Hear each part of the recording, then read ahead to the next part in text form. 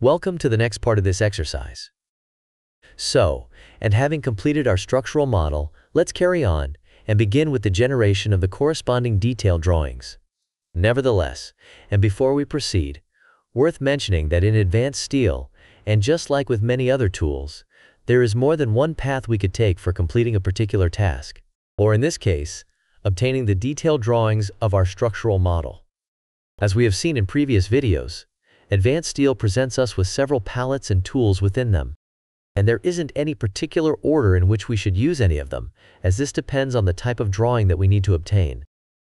However, and given the scope of this course, there is a basic approach that we may take, and that could also give us the easiest and fastest way to generate the main detailed drawings of our model. Then, the first step, and as you may remember from previous videos, is to carry out the numbering of the structural model, namely, the numbering of the multiple parts and assemblies that integrate the model. Now, this step not only will allow us to properly label those elements through the different drawings, but to establish the relationship between the single parts and assemblies in our model. Furthermore, it will also help us to define the type of drawings that we may obtain by resorting to many of the automatic drawings generation tools that advanced steel provides. Let's begin, for example, by generating the drawing corresponding to one of the angles in this simple assembly. For this purpose, let's go to the Output ribbon and bring up the Drawing Processes palette. And once in this palette, let's continue by going to the correct category. In this case, and since we are trying to obtain the detailed drawing of just this angle, we should go to the selected single parts category. Now, and before we continue, don't forget that a single part needs to both exist within an assembly and have been properly classified.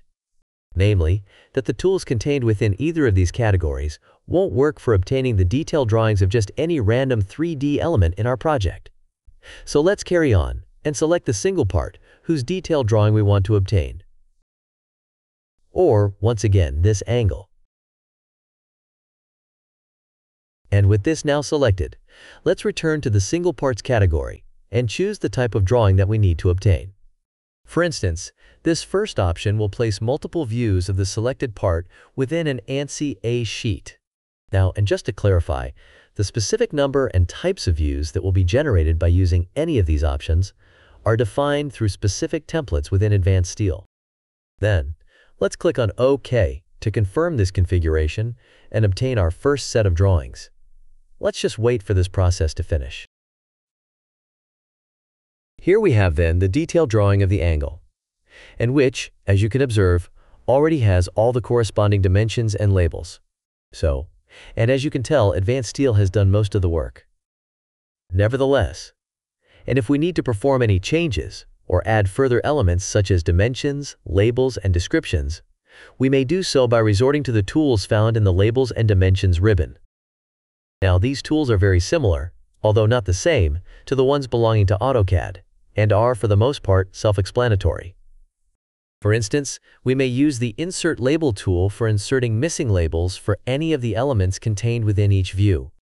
And as we mentioned earlier, the particular way in which the dimensions and labels have been automatically placed for each view has to do with the specific template used for generating each of them. Namely, that this particular way in which both dimensions and labels have been placed within each view is what we call the labeling and dimension placement strategy, and which is defined through a specific template. If you wish to know how to generate your own templates and create your own labeling strategy, please refer to more advanced courses of this series. Nevertheless, and if you need to change the aspect of either the labels or dimensions, you may quickly do so by double-click on any of them.